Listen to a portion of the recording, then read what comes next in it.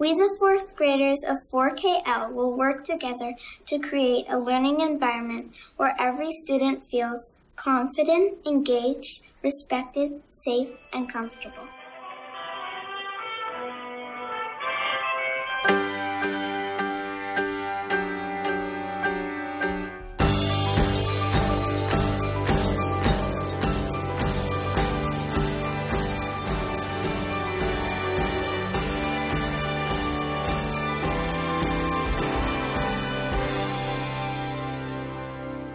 The Yale Center for Emotional Intelligence came about as a result of decades of research that was conducted in the Health, Emotion, and Behavior Laboratory, founded by Peter Salovey, the now president of Yale University.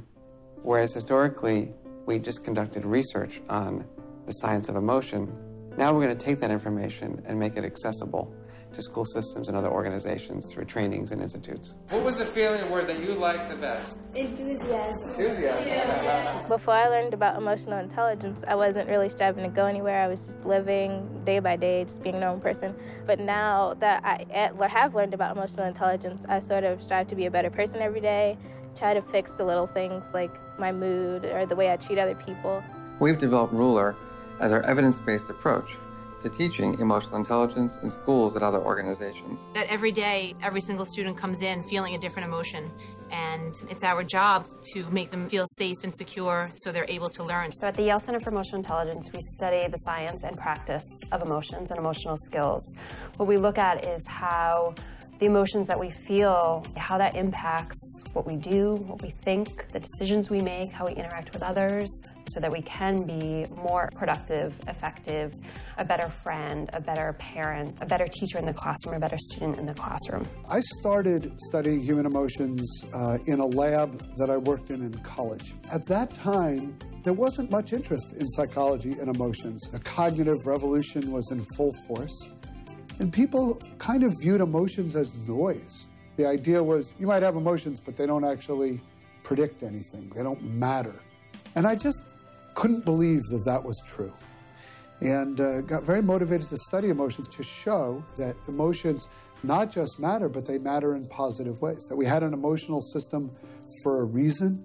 We had an emotional system that was functional. We had an emotional system that helped us get through life.